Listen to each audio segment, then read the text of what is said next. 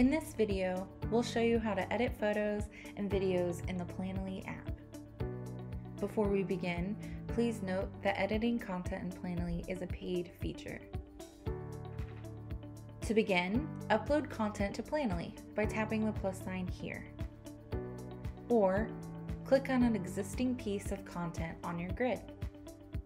On the scheduling screen for an image, click on the photo editor frame icon. On the scheduling screen for a video, click on the video editor play button icon. From there, you will be able to edit your image or video with different components, like transform to crop, add filters, stickers, and text overlays.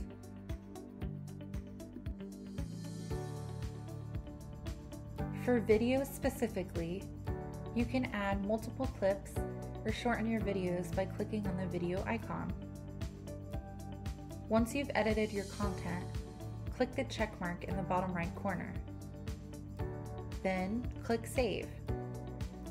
To revert your edits, simply click Cancel from the scheduling screen. There you have it! You now know how to edit photos and videos directly on Planoly's mobile app.